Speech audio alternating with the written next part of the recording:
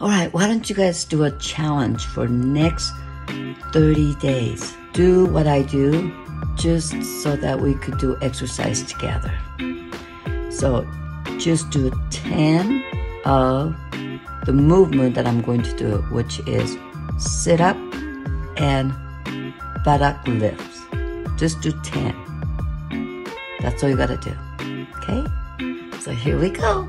You could just do it anywhere. You could just lay a blanket on the bedroom floor. That's where I'm at right now because my gym is downstairs and sometimes I don't want to go all the way down to exercise. So I start doing it in my bedroom as soon as I get up. So just go. Breathe out as you come up. Here we go. And then you breathe in. There we go, like that.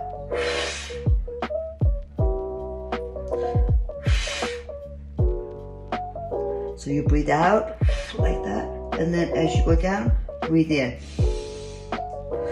Like that, okay? Here we go. Breathe out as you come up, and then breathe in as you go down, and then you just go butt lift, okay?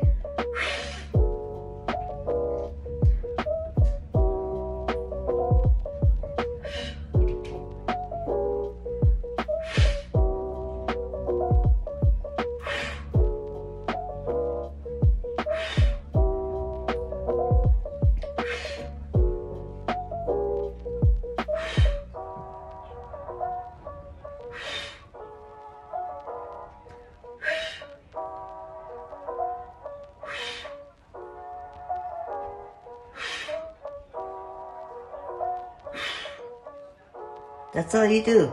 It's just 10. That's all. And then next day, we'll just do another movement. Just do 10 at a time. And then once you master that, then we could add like 5 or another 10. So eventually, you could do up to 200. But if we were to do it all 200 in one setting, it might be difficult for some of you guys.